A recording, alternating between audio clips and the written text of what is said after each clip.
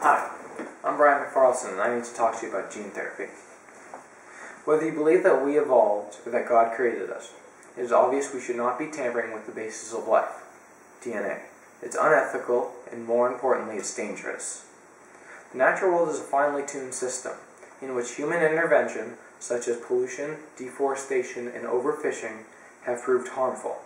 Who knows what will happen if we begin to tamper with our DNA? That's what biologists are trying to do today. Alter our DNA using viruses and electric shocks. As of now, patients have responded negatively, experienced adverse effects, and some even died. Dr. Gans has the latest information.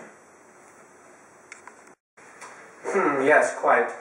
In fact, there was once a young man by the name of Jesse Pelsinger who decided to undergo gene therapy. After just a short period of 4 days, he died due to massive organ failure. A true tragedy.